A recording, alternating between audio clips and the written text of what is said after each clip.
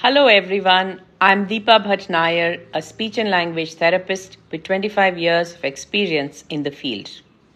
Yesterday I was watching a child in the therapy center. He was very interested in numbers and alphabets. He cannot speak, he cannot even sit in a place for a long time, but he could read out the numbers on the clock on the wall. His mother told me he's very interested in science and likes to look at the ticker on the TV news.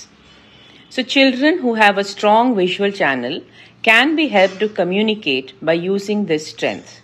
If you are teaching your child to sit, you can mix numbers or alphabets in the rava and ask him to pick them up. For building attention at a slightly higher level, write out the names of family members on separate cards. Mix them up with names of fruits and ask the child to segregate the two. For building understanding vocabulary, put labels on objects, common objects around the house.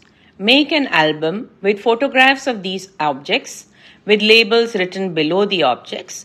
Ask the child to match the label to the label in the house.